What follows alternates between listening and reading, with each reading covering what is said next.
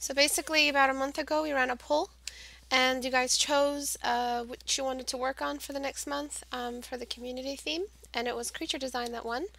I'll run another poll tomorrow or today later for our next theme that we'll do a month from now, or a couple weeks from now. Um, so what I did was I gave you guys some restrictions, and the restrictions are what you're supposed to have designed the creature around. So this is the resource pack. So these were the bits that I showed to be inspired by extra large. So that was different creature designs from movies, and I kind of wanted you guys to work just like this. What the hell? Oh, okay, it's on the other screen. Sorry. So just like this, I wanted you guys to try something new. And you had the option of going chimera or a combination of different animals and kind of creating like your own little combination of their anatomy and managing to mix their skeletal structure together. Or you could have made a whole new alien creature just like this by using different pieces of anatomy from other animals that we have. So this little mantis piece and the weird skeletal or insect kind of joint structure for the legs. This is entirely new, kind of out of the gates of hell.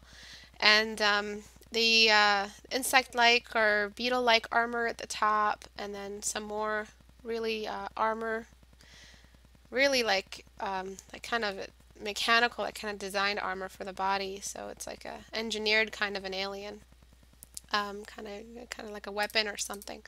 So that leads me to my next point, which was you find a function or a habitat for it. So you're inspired by this format, um, or oh yeah, chimera or alien, and then you choose a habitat for them. And I gave two really, really limited, really specific habitats, because that's kind of how it comes in with animals. Animals don't really, cross over habitats. It's really what the kind of species they're from, even if it's like a subspecies of a different kind of animal, of the same kind of animal, they're scattered along different kinds of variant kinds of habitats. For instance, in the Himalayas, there is this kind of like a deer or like a alpaca type thing. I don't know what it is, but the air up there is so thin that they breathe very, very slowly. They take really big breaths, and it's like, and like they're really specific. It's all about the breath. So it's all about the function and how the animal molds into their habitat, how the animal's anatomy changes according to the habitat that they're in. So this really specific. I don't know what it has antlers and everything. It's like a deer, but it lives in the Himalayas and like it lives in really high low oxygen habitat. So its lungs are huge. Its legs are short. It can't run long distances. I mean, I think its legs are long because it can't run long distances, so it has to cover as much space as possible. It does its same old thing as other deer, or it fights with its antlers. Males have antlers, females don't. But it's just an amazing animal, and to think that its entire anatomy was changed just because it changed in altitude along a different kind of environment, different kind of habitat. So that is entirely in your power. That becomes your tool as the the concept artist for the creature design. You have to think about all of these different facets. So there's a lot of biology, a lot of physics, and a lot of yeah, biology still when it comes to designing animals. So you have to learn the respiratory system, the skeletal structure, the way the animal's function is, what different parts does it use or need. For instance, a mountain goat has way stronger legs and more restructured, or I don't know what the word is, but the joints are so reinforced because it has to do so much climbing. Even its skeletal structure was kind of muscularized in order to match its habitat. So that's something really big that I wanted to cover. What kind of animal is it? Doesn't always have to fly if it's a sky habitat. It can live very high, so it can be like a mountain goat. But the restrictions were faceted in one other way, which was these creatures right here are what I gave you to work with. So these kinds of creatures, and you take a little bit out of every single, one of these photos, or you can take a couple of them. You don't have to use them all. but you use them all to combine their anatomy, either as a chimera or a whole new alien structure. And between each piece that you choose, you can fill in the anatomy with another kind of, like you could have chosen a lion body, but it had to have all of these pieces here. So I'm the commissioner, I'm the guy with the movie pitch who's coming to you saying, okay, this superhero is from this kind of planet, and he misses his planet and remembers the animals of this planet. You can't just flash back to his planet and not design the Earth, not to choose the kind of gravity that planet has, not to think about the exact place that he was, the biome or whatever it's called.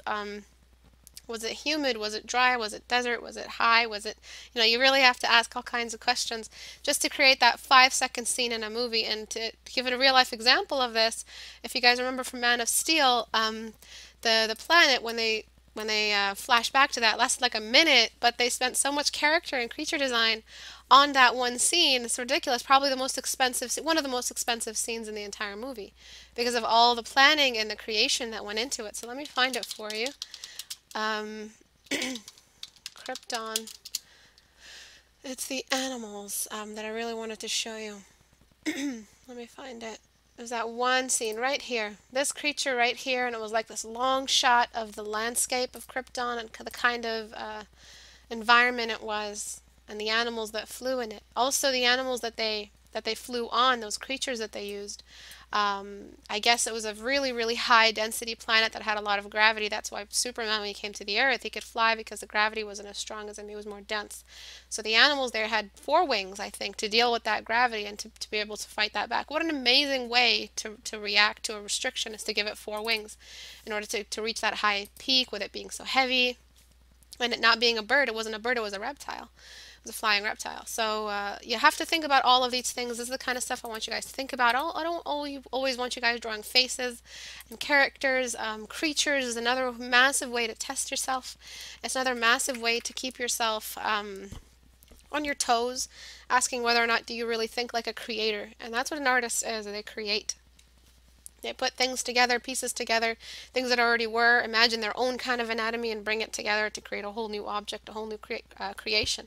So we're not here trying to actually, spawn new creatures or create new creatures or generate new biology. We're the artists. All we have to do is draw it. So we have a lot of freedom and a lot of power just with our pencil and our paper. So let me see what everyone is saying. I've been watching nothing but walking with dinosaurs, monsters, beasts to make sure the anatomy would work, and not just pulling stuff out of my ass. That's cool.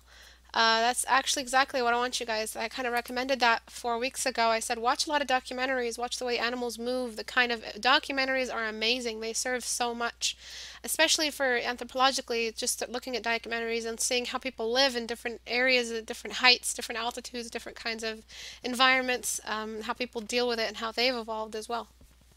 So let's get started. The way I'm going to critique these is I'm going to critique them very specifically. I'm going to first talk about the gesture line. The gesture line is sort of a reiteration of its organic pattern, the animal's organic pattern. So a gesture line that we use on an animal kind of really in one quick fell swoop designs the character, designs the animal. Even when you do silhouette, so I know silhouette is one great way to get started, kind of deciding the animal's spine gesture. So it's really the spine where the gesture sits. And even in human anatomy, when we say gesture line, we're always talking about something that passes through or is part of or is the spine itself. So when we think about the spine of the animal, what kind of animal it is, the spine of a cheetah is very different than the spine of a lion. One is more geared to the jaw and one is more geared aerodynamically for the speed.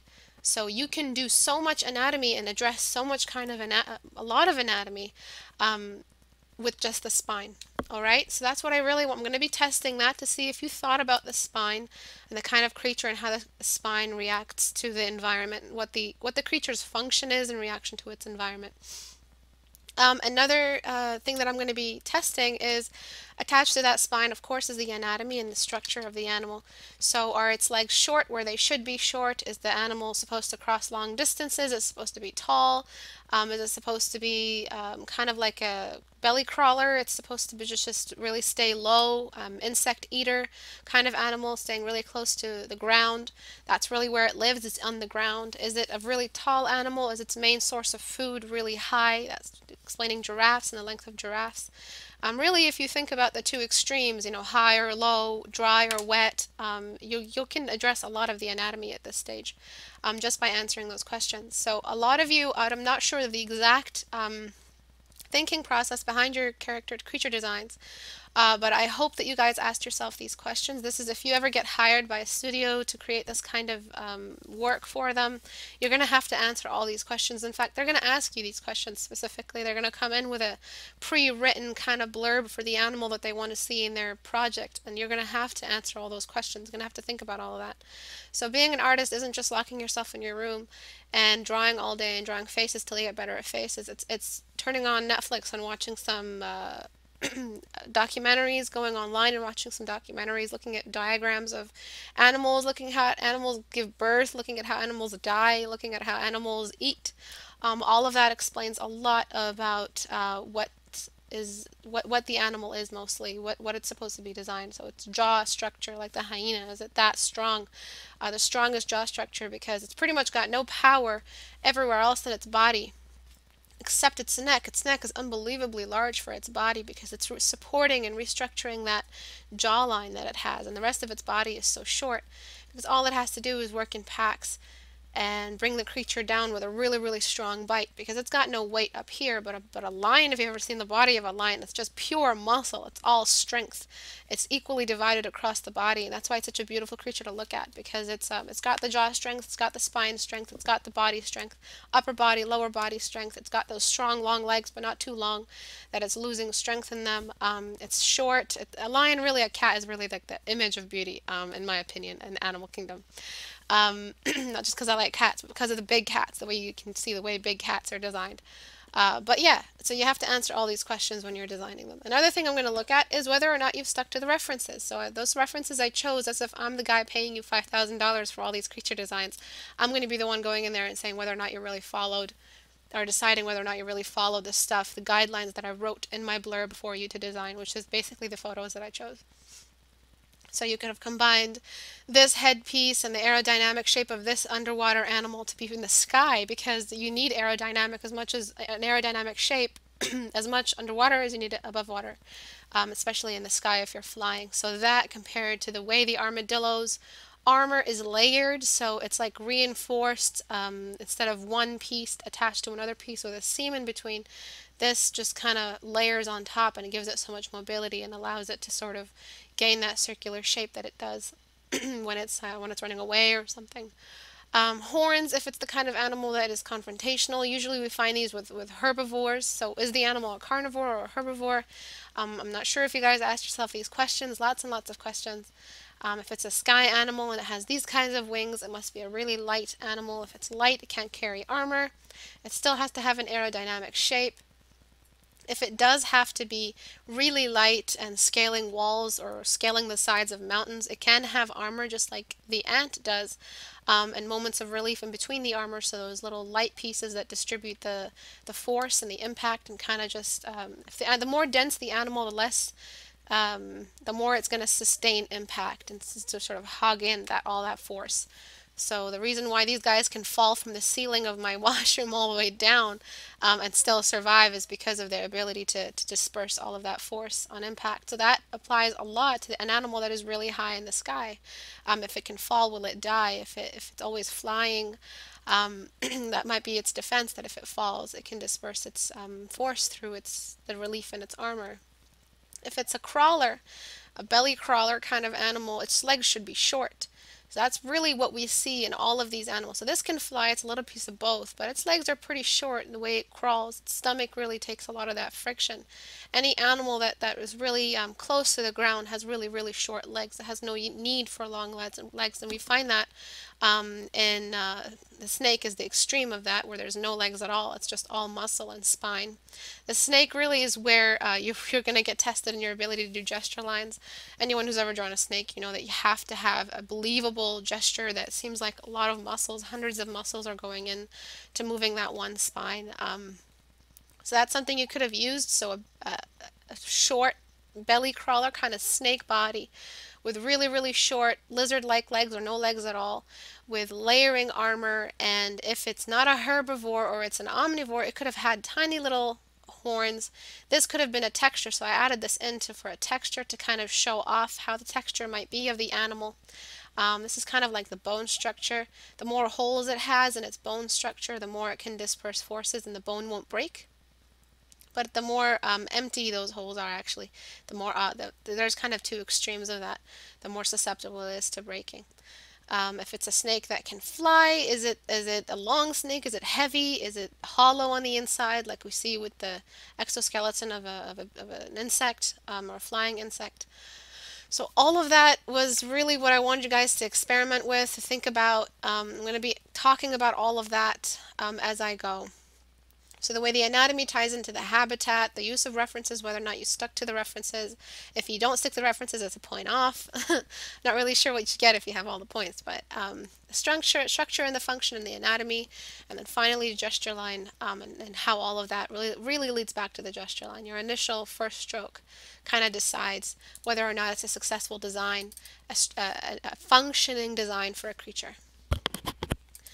All right, so let's see what everyone's saying.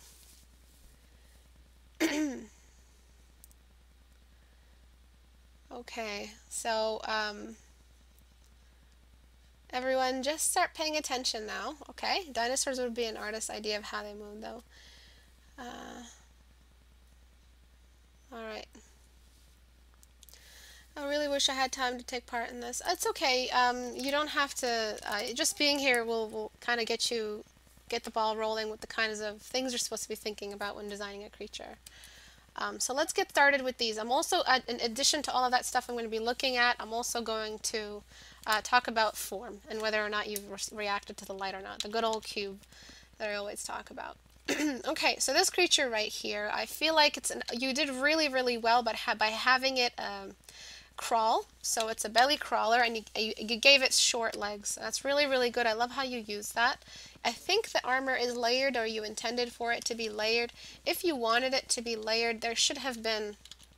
It feels like this animal might be attacked from the top by birds, so you have to think about what the animal's prey is and what's preying on that animal as well. You guys should be taking these notes down if you really want to make your next creature design pop and really leave an impact on your viewers. You should be writing these questions down, all of this stuff. So if the animal is being preyed on from the top, I like how you added the armor at the top. It seems very fitting. But because it's a snake that kind of moves like an armadillo, so the armadillo kind of just rolls up into a ball and then straightens out. That's very similar to what a snake does, kind of just flattens out or curves. So I feel like the animal should have had a layered armor, because it kind of feels like this is being like a cast. It's constricting the animal. So to do something like that, all we really have to do is just lengthen one on the other. That would have felt more mechanical for me, like it's an actual, like if you ever seen the way we design robots, it's very, very much like an insect, the way we distribute weight around the robot and stuff. Little tiny robots that move and fight. You know, those little war robots, like battle robots or something. So it's kind of really the same thing. It's just so that we're thinking about the way it defends itself. So this feels like it can close and open if you layer them on top of each other instead of them having ridges, which kind of doesn't seem fitting. It feels like it's a really large scale, and the larger the scale, the less motion it has, the less joints it has. So the less joints, the less motion. So I would probably, wherever it compresses, I would probably layer them on top of each other, so these plates kind of layer closer to each other when it compresses, and they kind of just stretch when the animal is kind of curving. So you just have to find the points where the animal has entered the curve and then started straightening out again, and that's when you kind of leave more space in between each plate. Another thing that really, really gets on my nerves is that this looks like a Pokemon. There was so much anatomy available. I know you might have chosen, so let's see which one you might have chosen. You chose the armadillo. You chose the snake. I think you chose the lizard face. I'm not sure, or this guy right here. But even then, there's so much anatomy. So here, it doesn't feel like there's a skeletal structure. It feels like a plush doll. But over here, there's a lot of skeletal structure. You can see where it kind of gets fatty, where the brain might be right over here, the temples right over here, and the kind of brow bone that it has, and then the snout. And then how it's really just a lot of blubber. It's the weirdest little creature. So you could have used this, and the softer its tip is, which you had that, the easier it would be to crawl under sand, or to get around sand. There's less, like it's more aerodynamic, but for the sand, for crawling under sand. So it's really similar to water. So there's a lot of anatomy that is available in this photograph, and that's a massive issue that some of you have. You don't trust your anatomy. You don't trust the anatomy in your references. If you don't have trust for your reference, you're not going to retain that information, that reference information, later on when you're designing another creature. All your creatures are going to look like Pokemon. So really, really think about what this creature is, how the creature looks with all the flesh removed. All creatures have a skeletal structure, whether it's on the outside or the inside. When you're designing creatures without a skeleton, it feels like a lot of anatomy is missing. If you've ever seen a person without a skeleton, it would look really weird. It would just look like bags of flesh. Skeleton is really important. So there's a lot of skeletal structure missing in the head. The teeth also don't look like the teeth of a carnivore, especially considering that this is an insect type of hunter. Really high mobility in kind of a barren environment, so it has to have a really, really heightened sense of like its ability to hunt, heightened sense of smell or sound. So when it does capture its creature, how does it make the fatal blow? Either by crushing it to death and then finally eating. Snakes have crazy teeth. Is it venomous? So all of these questions are applicable here. So I'm going to add in some teeth and then some really, really basic anatomy. I'm going to try to use my brush. Oop. So I'm going to keep this reference nearby and see if I can use it. Also, a really large eye really doesn't do much if the creature isn't dependent on its vision. So think about an eagle. Everyone answer my question. Does an eagle depend on its vision to catch its prey?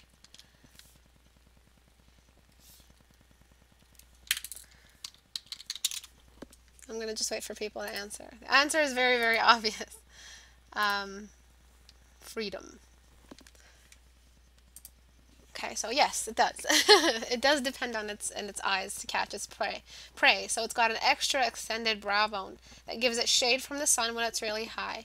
It's got an unbelievably large pair of eyes, and it's kind of got multi-vision, so it's not for one stream of vision, it's got bifocal, so it can see from two angles, or something I learned from some of you actually. Thank you for that. So this creature can see shit from really, really high. It can see a mouse from in between the bushes. I remember from Zaboomafoo when I was a kid, we used to watch that show, and they did an episode on eagles and how far they can see. But let's think about a snake. There's a specific kind of snake that's almost blind. That doesn't need its eyes to see its prey, so it's got really, really weak vision. I think it's this one. And what it does, how it does sense its surroundings, I think, is by its sense of smell and its tongue. So what it does is it kind of senses the changes in its environment. I think it also senses footsteps or kind of shuffling with its little bits right here. So it can kind of track down an animal that way with that heightened sense of smell and sense of taste. I think it smells with its tongue and with its nose. So that's why its tongue is so unbelievably large. So whatever it uses, whatever the animal uses, that's the largest part of the animal. It's just that easy. That's the part that Mother Nature enlarged to saying, okay, fine, I accept your application. You really need your eyes to be really big because you can fly really high because I gave you really big wings. Okay, here you go, have some big eyes to help you out. That's the only way the animal could have survived so long, so many years after snowstorms and rainstorms, and the animal's still alive. It's because it's managed to adapt and gain and enlarge that one bit. So the way I would have added more anatomy is I would just have shrunk the eyes. I don't think it needs those big eyes. We're so prone to drawing big eyes because of our, character design, and that's the problem. When you spend too long drawing faces, you go into drawing animals, you have no idea where to start. So I'm just thinking about its aerodynamic structure. Maybe it pounces or attacks with its snout, so it needs some sharpness. Shrunk its eye. When a snake opens its mouth, especially this guy here, there's always a little bit of flesh right around here. So that's a little bit of flesh where it kind of cuts off. But reptilian faces, especially the lizard, if the lizard opens its mouth, it's got this extra skin like a dragon's cheek, but it's like a second cheek in between the upper and lower jaw. So you could have added that in there as well to make the face seem a little bit, you had it a little bit, but I think it needs a way more than that. You really need to signal that there's an entire anatomical mechanism behind opening and closing its jaws. Wherever there's a lot of movement, there is a lot of muscle, even on the human body. So sorry, I gave it away, fuck! Which part of the body has the most muscles in it? Oh, the hand. And tendons and skeletons. I think it has the most skeletons in it, or skeletal pieces. Joints and stuff. Is the hand, because there's so much motion behind it. The strongest muscle in the entire body is the tongue, because it's just talking like I'm doing right now. That is the thing that moves the most. That's going to be the biggest, strongest thing. So we need way more anatomy over here. You have way too much anatomy in this area, and not enough anatomy where it really matters. This scary ass, venom-filled jaw of that creature that's hiding under the sand. So this would not have been a successful concept design if you were being hired for it. This is not something that you can really represent yourself with, so it's still early. It needs a little bit more studies, but if you can address just the face and make the face look less Pokemon and more really like a real predator, I think this is way, way more than ready for a portfolio piece. You can add this in. It's beautiful. You did the colors well, the saturation, the gesture is beautiful. The gesture matches the animal, so it's a really curvy gesture to match its snake-like form. But I'm just going to keep painting on it, trying to find and bring in different anatomy. So let's find the lizard. The lizard is reptilian, so let's see how the nostrils work. They're very up, they're lifted up. So the eyes are no longer functioning properly, so what happens is the nose and the tongue takes over. So the sound it's making right now, is it making a sound like the gesture it's making with its mouth? Is it making a sound or is it ready to attack? All of that stuff applies. So if it's making a sound, what kind of sound is it? Where's that sound coming from? Is it rattling its throat, making that weird hissy sound with its tongue, or is it rattling its tail? What is this attack of? What instance of this animal's function are we seeing? So I'm just trying to make the nose feel like it's protruding, taking over what the eyes are lacking. I'm giving it a little bit more anatomy by thinking about the lizard. The lizard's face is also kind of, the skeleton, you can see where it enters in, so the lizard actually has pretty good sight. But right over here it kind of connects into the skeleton, so you're trying to make it a seamless kind of anatomy. And it just kind of connects into the nose. Right along here.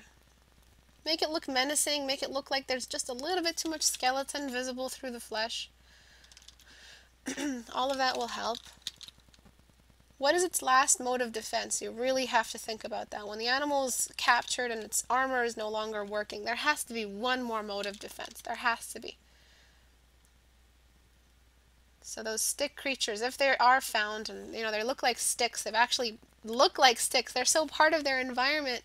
They look like a stem. They look like a stick insect. What's their last, like I have to research it, but what's the last mode of defense? What's the last way they defend themselves? I think they can pinch. I'm not sure, I don't remember very well, but when an animal attacks them, I think they can pinch. They can go on living with, yes, this is one thing. They can go on living with one leg missing or two legs missing. They can still find their way around.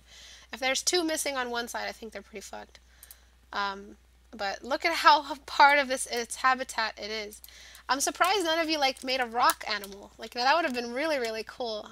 So desert and sky both would have been applicable. How would it climb? I guess it would have some sort of insect-like lightness to it, but it would look like a rock for a sky creature.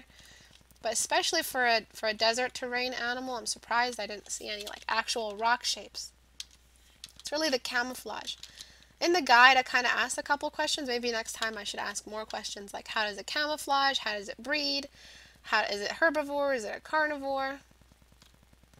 So I'm just adding some surface texture. I'm sure it wants to camouflage. It has some sort of camouflage. This is a very easy pattern to spot from the sky, so you might want to give this animal a little bit more defense. Just like that. Nothing big. It's the tiniest little changes that kind of merge it into its environment. And really at the end of the day, to create camouflage is the way you know form patterns for rocks. So like terraforming, how it feels to paint rocks. It's pretty much what you're repeating onto the animal's surface. I think it should be a little bit more, I think the color is fine. It's a really menacing color, like a red centipede. If you guys have ever seen those, they're disgusting. But other than that, really, that's all I had. I think the jawline is in the wrong spot for the depth. So what happens is right now what's being tested is your ability to create depth. So you haven't hidden enough of one side.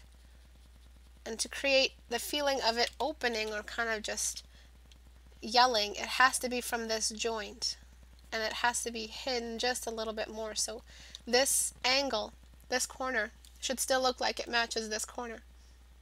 Where the way you had it before is it didn't feel like, it felt like it was twisted to the side. And the way to make it feel like it's actually still attached is just to cast a shadow from the top piece to the lower piece, just like this. And because there's a lot of light shining through, you have a chance for subsurface scattering just on the sides. Oops. Just using my dodge tool for this. Just a little bit right along here. So I would still put the jaw a little bit closer. I think all I have to do really is just liquefy. Filter, liquefy. So do you see how many questions go into this process? It's not just, you know, we're artists, we're creators, we're engineers. We have to engineer the animal. Everyone write that back to me. I'm not sure what this line is. Is it the tongue? I think it should have a tongue because the desert is so bright that usually animals that live in the desert have really, really tiny eyes, or really like eyes that have been designed or evolved in a way where they're no longer in danger from direct sunlight. And if they have unnaturally large eyes, what happens is they have this massive hood on the eye to protect them. So that's what an eyebrow is really in the brow bone. It's just shade from the sun, so your eye can function. So what I'm doing is just adding an extra tail so that because the eyes are so small that the tongue is taking over and helping it find its way around the desert, finding animal droppings so it can find its prey and eat and live and reproduce. That's the goal of every animal ever, either to die off in extinction or to reproduce and continue and eat and fuck. Sorry. That's pretty much what the goal of every creature that is not mortal. That's the goal of every creature. That is mortal, sorry. If anything is immortal, it's not really concerned with that, and I've yet to find an immortal animal. I heard lobsters are immortal, but I don't know.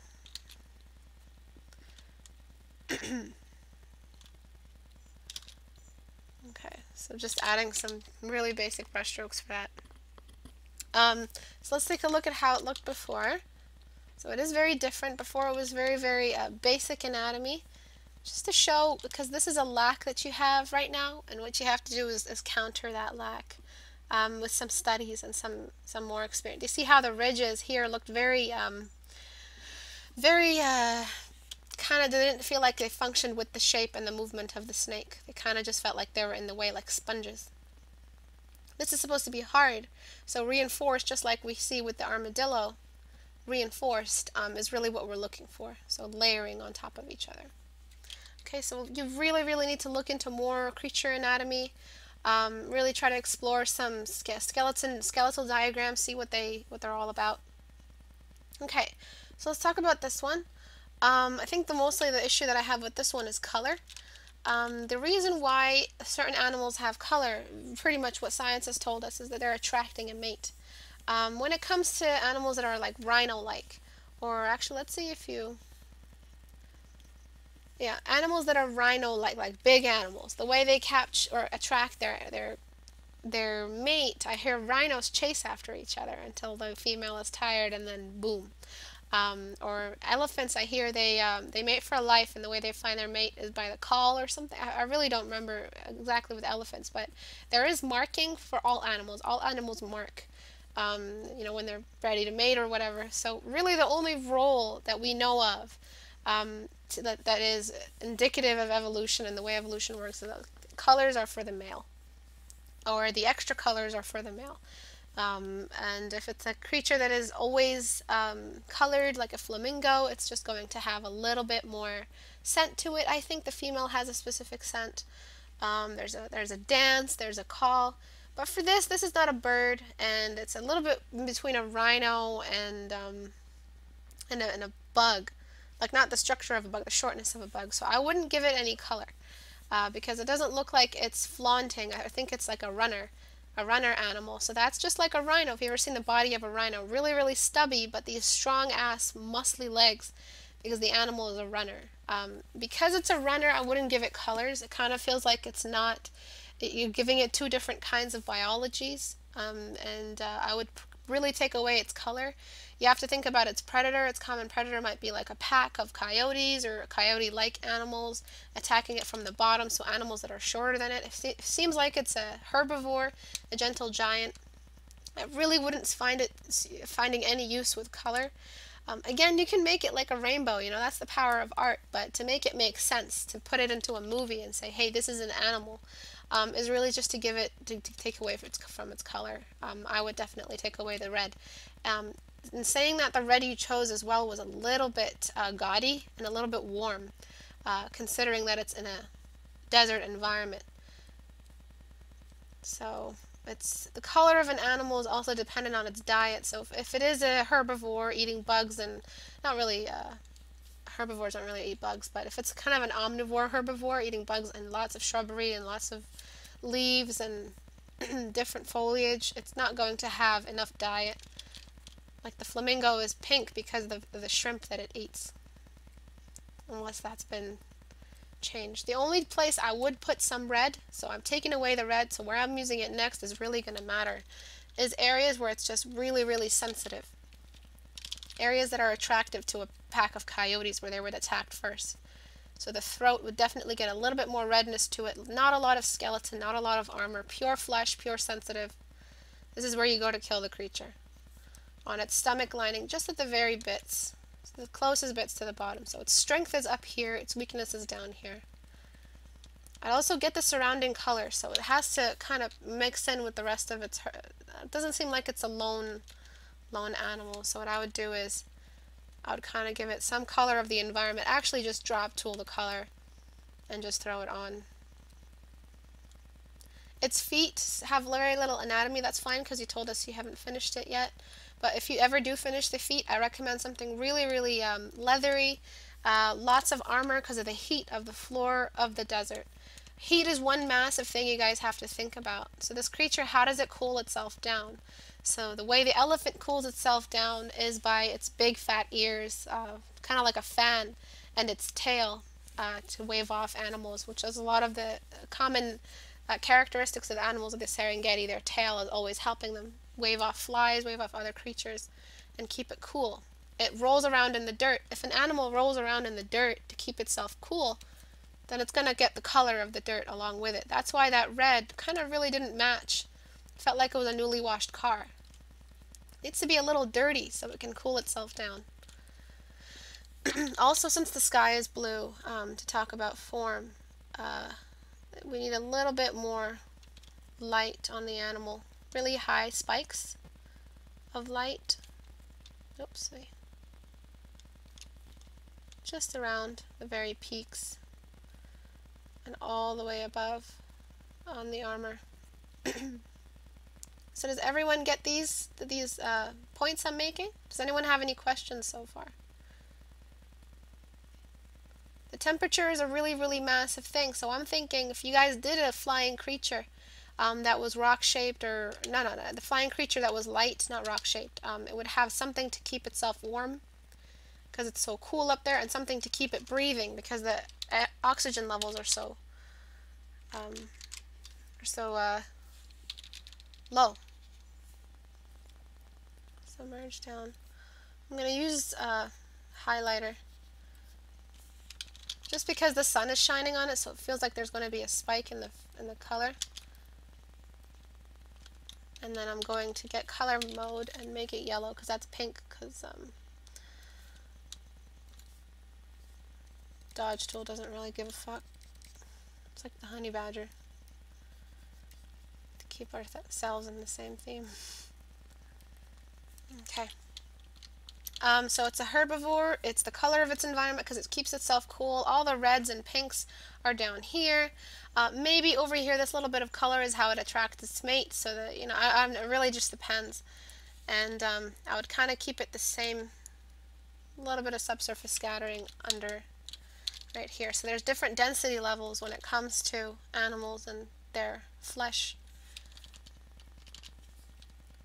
And you can just use this as an opportunity to bring in some stippling. All kinds of fun stuff to show off its surface texture. So wherever there's light, you have a chance to show off lots and lots of surface texture. So a little bit of, I would use a thicker brush and a harder brush than soft brush actually. It's just a really piece of shit brush. But I use it because it covers lots of space, so it's fast. Yeah, I like the way that it was rendered as well. Really, really nice. Fleshy, long strokes, really organic patterns, and then really rigid, hard strokes for the armor.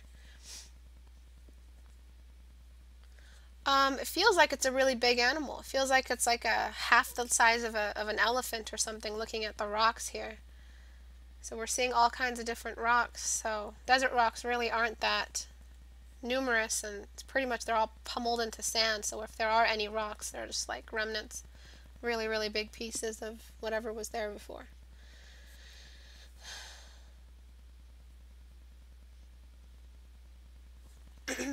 Why didn't you just send it in free for fire? Just send in what you had already. Okay. So we'll take a look at the before. I'm still really, really iffy because the more he moves around the ground, the more there's going to be surface disruption. So there's going to be a lot of floating. Wherever he's moving, there's going to be sand in the air. There's going to be lots of dirt. So what happens is there's going to be that dirt's going to just toss itself right on his body. And there's not going to be a lot of chance for that red to come through.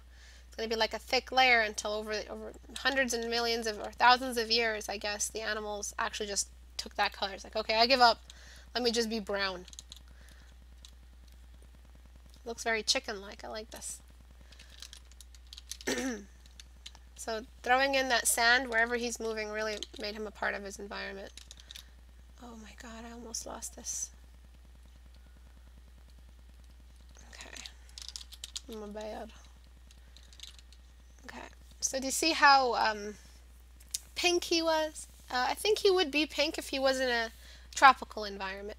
So if he was in some sort of lots and lots of water, lots of sun, lots of food to eat, colored food like salmon or some other weird berry that they eat for thousands of years until it became this version of itself, I think that would be the place where it would fit in. The color would fit in. Because this sticks out like a sore thumb. A bunch of, you know, hungry ass, haven't eaten for weeks, coyotes, see this across on the horizon, they're going to attack it. If they can see it, they're going to go towards it, and they're likely going to see this animal. But they most likely will not see this guy with his pack of babies and his wife walking through the desert, or they're less likely to see him. And if they do, he's got this massive turtle jaw right here. I'll just snap those fuckers in half. Alright? So a little bit of surface disturbance will explain a lot about the animal's role in its environment. And the gesture line here is perfect, by the way. The gesture line is nice and closed. So I talk a lot about what open and closed gestures are in my book. Closed gestures are pretty much just imitate a circle. They're very closed, so it's a very slow-moving animal, but an animal that has high agility. It's got lots and lots of joints, lots of movement, lots of areas of movement. Even though this is a runner, if it wants to, it can be slow because of this massive weight on it.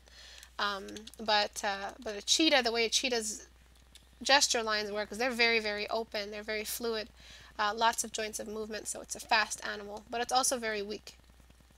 So closed gesture for animals represents strength or rigidity or tankiness. We'll talk about this in a sec. This animal is another ground animal. I'm also questioning its color, the use of color in here. So what we have in our references, the inspiration, is that there's very little color, especially if it's an animal that lives in sort of a desert terrain or a closed terrain. This kind of feels like it's an animal that lives in the forest or a tropical environment like the rainforest with lots of greens in it. You have to make the animal match its environment. But over here, you see where the pink is? The only bit of pink is used on fleshy areas that is very gummy or tongue or just like really fleshy areas that don't have any of that excess skin or armor or that calloused kind of thing. Right here too, only the flesh gets the color. Everywhere else is pretty monochromatic. But anywhere that doesn't have armor, very fleshy. But you had lots and lots of red on the armor. God, that looks so wrong. And then over here, same thing. Snot, what is it called again? Snout, and the gummy areas, and the very belly, like just the belly areas, are getting that redness to them. And then the teeth are herbivore teeth, so they're not very, not carnivorous. But pretty monochromatic everywhere else. Lots of surface disturbance right here in the way the animal moves. And really, like, it looks like just a bunch of warts on the animal because it's got all its defense down here, and it's got like hooves to help it with the terrain, the heat of the terrain. The way it cools itself down is probably with its tail or running around in the sand. Over here, same thing. It's a kind of a hot environment. I don't know why an ape lives in this hot environment. It's just sad when that happens because they get so hot, so agitated. This pretty much is based off an ape design. It's just got more legs, so it's got more stability. But again, the flesh and the flesh colors over here, lots of surface disturbance on the sand. Asking yourself how it eats. Is it a herbivore? Is it a carnivore? I guess this is just a caged animal. It's probably its main source of food is fruits or other kind of vegetation. It doesn't really have, I mean, if you call these canines, I don't know, it just feels like a really angry ape. But if you remember in the scene in the movie from John Carter, it probably just really a pissed off animal. But if it's a very ape-like creature, so lots of bugs, lots of greens. So yeah, back to this is I really just want to see the color only where it really is needed.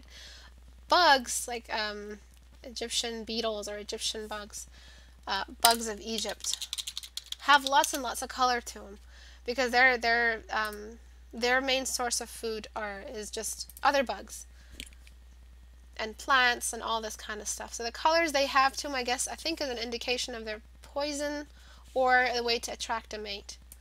But you can also roll a piece of shit together and give it to your wife. But really just a lot of monochromatic bugs, if you want to think like a bug, like locusts or spiders. Just very earthy colors to match with the ground. Lots of the ones that come in color are just so odd and so rare, and I guess, yeah, it is an indication of them kind of defending themselves or their diet or both.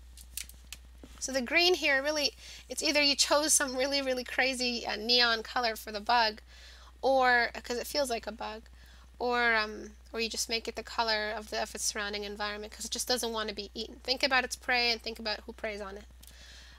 This little bit here doesn't make a lot of sense. I think it feels like it's not part of its anatomy. It's not very organic shape. You're using You're using a geometric shape on a lot of organic shapes. So the circle, the gesture lines, the horns, the elongated face, the fly eyes, and then suddenly we have a triangle, which really doesn't belong in there. But I can see, I guess, why you used it. This is also something I considered for my creature design from when I sketched, is using just a really simple kind of shape that can go through the sand like a heel, so that you can get through the sand easier, or kind of just tiptoe over the sand instead of having such a flat. But it's just like snowshoes, so you use a really, really wide flat foot or a wide hoof, and it'll make it easier to fly over. This will make it to walk over. This will make it more difficult if you really think about how heavy the object is. If it's a bug, if it's like an insect, and it's got all these tiny little heel-shaped feet, it'll go right over because it's got multiple legs, like 6 or 8, and really, really skinny legs, and the body is significantly short and small and light. So all of these changes I can't paint over really, because it would mean I have to repaint the entire object. I think you could have done something more. This big massive object, it should not stay this massive and should not stay this basic this late into canvas. It should have been divided into different pieces. Maybe you should have divided it into multiple pieces, maybe like a grounded insect. And so this would be its belly or thorax or whatever. This would be the thorax, and then this would be the head, and then kind of patch it up with some sort of herbivore anatomy, because it's got these horns. They're not really pincers. So I'd recommend breaking this piece up because it's just too big. At the end of the day, it's how the gesture works. There's zero gesture here. It's a big circle instead of an actual line of motion for the anatomy to travel on. Oops. Okay. So for that one, I definitely recommend redesigning a little bit on the feet, the role of the animal, what the animal does, its basic function. So a lot of points off. I like how you kept it monochromatic, and I like the design, like the design of the skin over here. Feels like it's the just exact shape of the, like it's a camouflage that kind of hides under the ground. But still, a lot of choices could have been, a lot of different choices can be made. Okay, I'll look at the sketches in a sec because the sketches didn't really deal with color. This one, first, just straight off, you definitely need some subsurface scattering. Just right off the bat. Right off the bat. Alright, and then definitely some of the color, so the surrounding color. It's a bat, basically. You drew a bat. You drew a bat with a different kind of head, so there isn't much design really involved here. If I was the commissioner and I asked you, hey, make me like a bat-like creature that has, you know, that I don't know, I guess, that can smell the air instead of really hear it. So no more echolocation. So it wouldn't have these humongous ears, but it would have this massive nose, like a big vampire bat nose, those freaky fucking vagina noses on bats. You ever seen a bat? So sorry I said that. But yeah, just there's all kinds of opportunities to be creative, and I really just see a bat design here. I'm not sure what's happening in its mouth. Is that bioluminescence or something? That would be cool. Actually, just darkening the whole dude, giving him like a blue color, kind of just make him match his purpose, and then just darkening him. But I guess you're showing that it's darkened, so it's like the day has darkened outside, so he's just starting to illuminate, flying. I really don't see the purpose though of a nocturnal animal, if not in the water or something, having bioluminescence, because it really just would give away its position. Insects would see it coming. The amazing thing about a bat is that it's just pitch black. It's hard to catch at night. It's hard to locate. It travels in groups, so it's really hard to avoid once it chooses it's an insect. But if it's giving away its position, lighting up in the sky at night, that's not very good. Like the bug, the firefly, I think it's the main food source. Let me actually just look it up. Probably a nocturnal animal, of course, but they're very easy to spot at night. They're giving away their position. They're just like free food flying around. And I'm sure the way they attract each other is by their bioluminescence. So let's see which animals eat the firefly.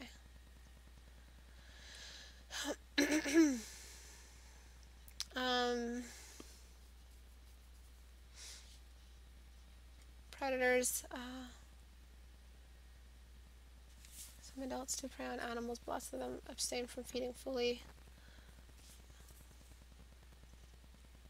I'm so curious now what eats fireflies.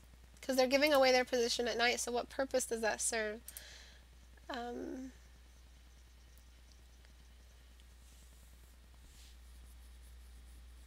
uh, what eats fireflies? Let me search that up. Sorry guys, I'm just so curious.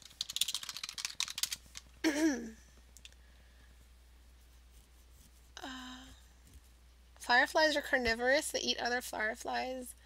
Um, Frogs. So those are a little bit nocturnal. That's true. That's so crazy. The females attract the males and devour them.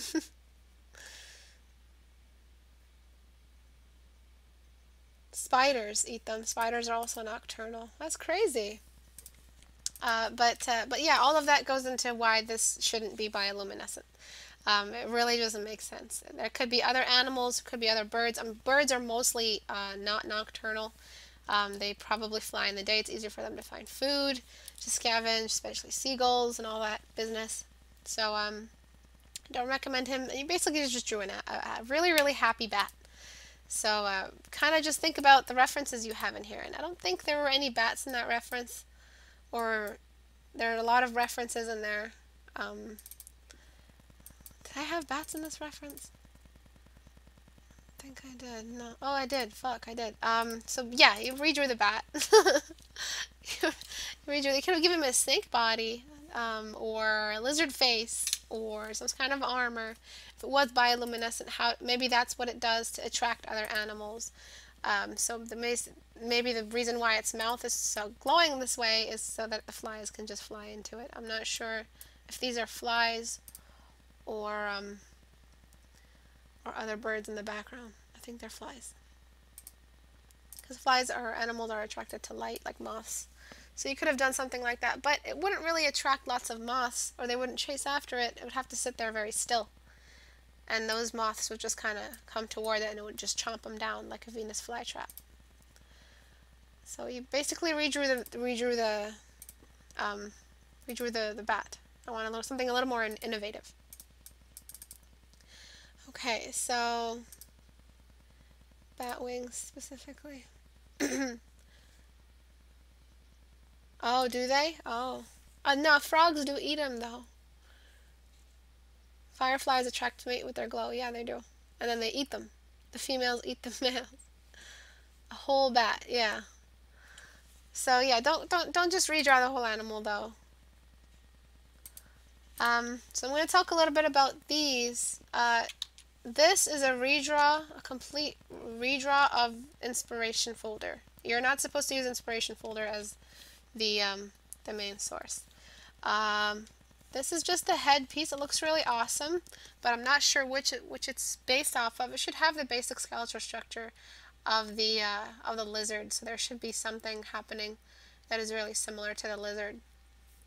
It just feels like a really, really strong shape, very, very basic shape that isn't being divided into sub-pieces, where there isn't much of the cube involved in the way you've rendered it. Lots of circles, which isn't really good for the design, especially if you're bringing in sudden triangles for the, for the jaw. So it feels like a very general shape. These look great, but make sure they're always based off some of the anatomy you have. This is completely off the anatomy, This is I think it's like a part of a chimera, isn't it? So just stay close to the references as much as possible. It's not just about drawing creatures, it's about training yourself to work for someone. And that person comes in with their own restrictions. This is a belly crawler, beautiful. It's got short legs, beautiful. It's got these wings, but the wings, what role do they play really in its function? We can't just make ridiculous creatures that we see in movies that make zero sense. So we have to think about what role do these wings play. Can it fly? If it can, these wings should be massive. They should be huge in order to carry this massive, really, really heavy lizard-like object up. Crawlers usually never become flyers. I've never seen a crawler become a flyer that was a lizard. We've really yet to see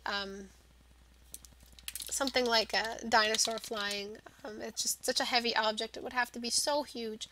The wingspan would have to be colossal in order to lift that object up. and it would have to live somewhere really high in the sky. It would not be living on the ground.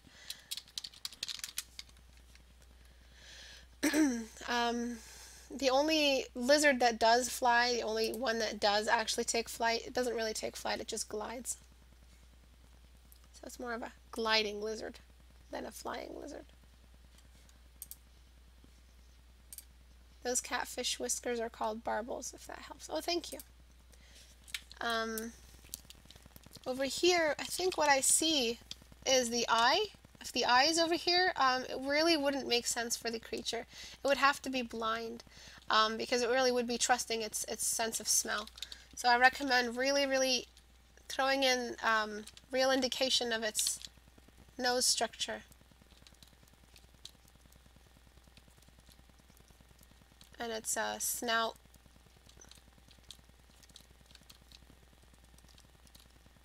Really just obvious snout, because it seems like it kind of reminds me of a bat face. And then if you want to add an eye, the eye is usually pretty close to the nose. It's kind of like a connected system with animals and humans and other creations.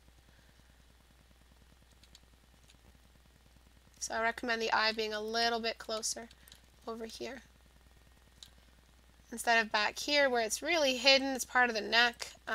It's just there. Sometimes there's a really basic structure that is for animals, and if it doesn't follow that structure, what we've seen successfully followed in evolution, then the animal dies off, because it's really just on a straight road to extinction. If it can't see and smell, there has to be something that it's gaining out of that loss. It's losing a lot of sight if the eyes are in the neck. Okay, so just bringing in more anatomy, and then we can throw the eye in. And it can be like a funny looking cow eye, or it could be, to lessen the amount of sight it has, or it could be a full eagle kind of structure, really strong kind of structure for the eye. Full predators, full scary ass fucking predators, like King of the Jungle or King of the Serengeti, I guess, or big cats and big dogs, Tyrannosaurus Rex. Everything has perfect sight and perfect hunting abilities, is nocturnal, can exist in the day, can run around in the day. It's not completely nocturnal. It's just basically a killing machine. Its entire role is to eat off other animals, so it's been given the strength to chase them, to catch them, to bite them, to overpower them with its strength, to be strong in numbers, to cooperate, to have prides, to have communities, to have a social order. The animals, big cats, have social orders, especially ones that travel in packs or prides. There's a lot that goes into thinking about these animals. It's just wild. I think a lot about it. It'll come back in the way you create people and the way you create characters. So just a little bit more of a read, I guess. And we're thinking more about that, like if the eye was back here, I'm not even sure if there was an eye, but before, after. It isn't finished, so I don't blame you. Just on how to make the snout look really snouty is just to make the edge really strong. Right over here, and make it gradually become a cave, like I showed you guys the cave and the pearl and all of that. So nearly done. And now it feels like it's a crawler, it's a predator, it'll catch its prey. Its hands aren't really going to help it eat. Its feet, usually other animals catch and hold down other animals with its feet.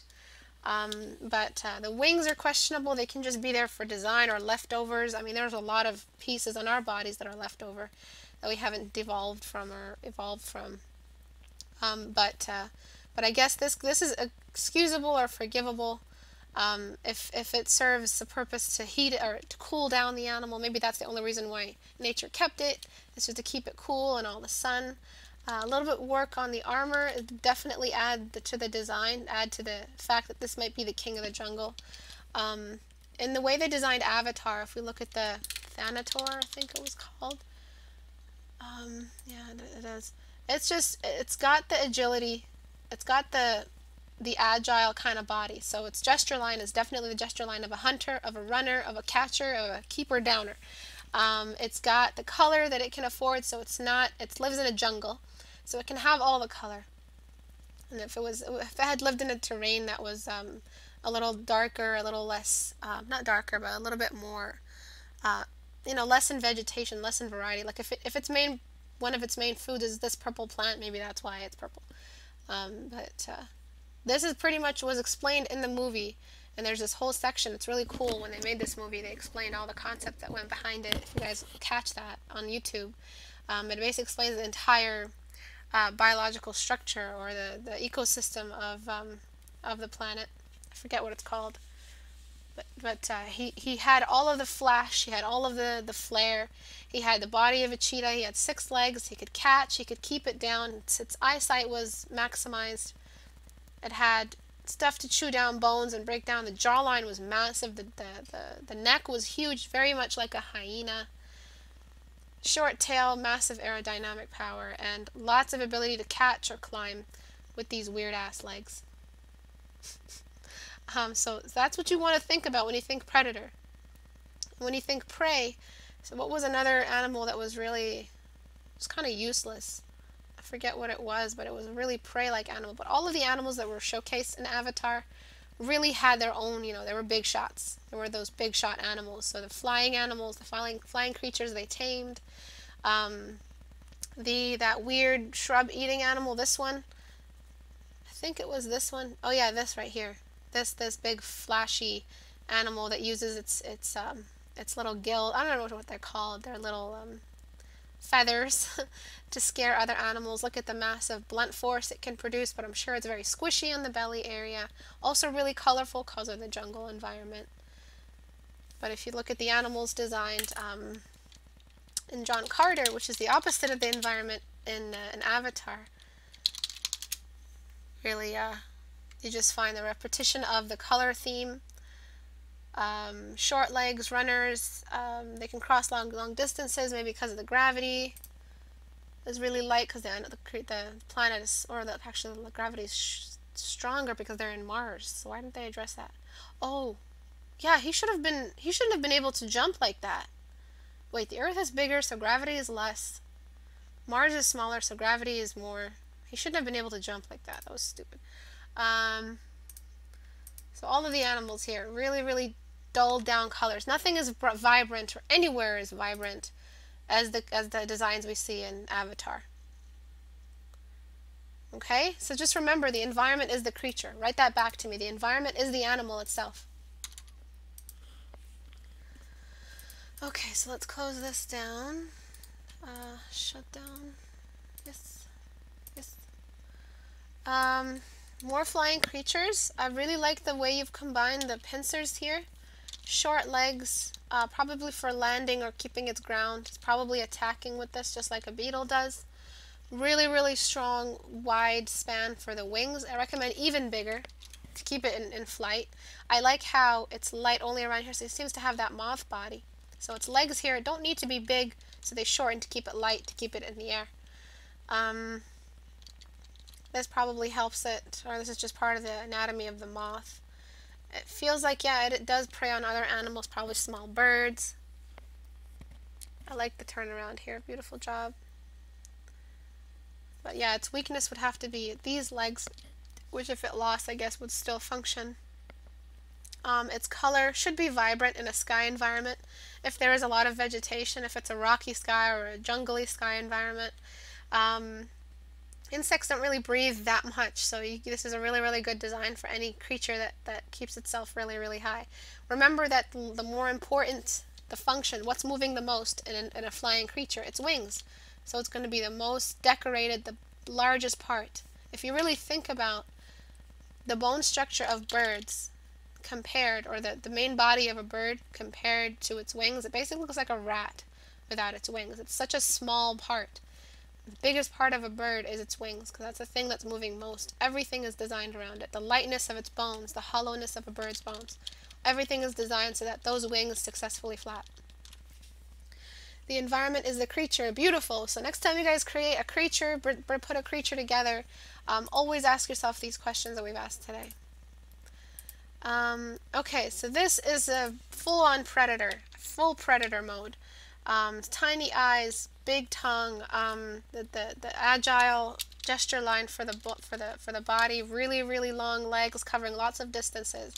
Probably this is what it's used for its main defense. It's probably venomous because of the massive color it has. If an animal, there's a proverb, an Arabic proverb that says, if you wear feathers in war, you get ready to be, get ready to be noticed. You're going to be the one everyone's going to try to fight. So there was a great warrior that always wore feathers at the very top of his helmet whenever there was a battle. In ancient times, in the times of Muhammad.